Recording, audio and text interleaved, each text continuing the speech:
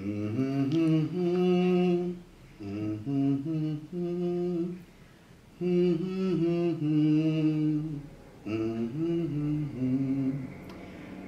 dry I am, how dry I am, nobody knows how dry I am. You know, when they first asked me if I would be a participant in the prep dunk contest, me being dunked, I said, well, why not? I mean, prep's an academic school. I know a lot of you out there can calculate the derivative in position needed to trip the mechanism which might dunk me into the tank, but you're going to actually have to throw the ball. When I was asked to do the silent auction, I figured, yeah, why not? Not a big deal. Sit on the dunk tank. I don't know why. I get why it's called the dunk tank, but I'm interested to see what's going to happen when I'm sure not a lot of students can really throw to actually hit the target. So my only worry is I might be kind of bored up there.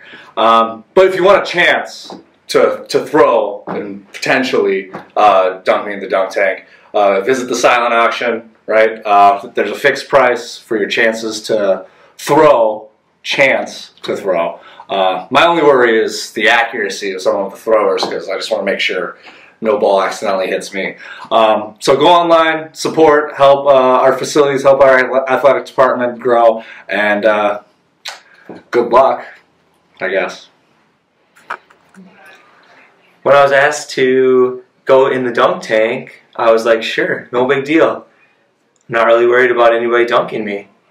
So, but really, actually, I am a little bit worried about it. So, if you want a chance to dunk me in the dunk tank, if you go under fixed items on charting the course, you'll see that you can make a donation to have your chance to try to dunk me or Mr. Crupper or Mr. Kerrigan. It's a great way to get out some frustration against some teachers, or just a great way to support our school. So I hope that you'll participate. If I were you, I might buy a lot. I might buy several chances, because you know, the more chances that you take, you improve your percentages.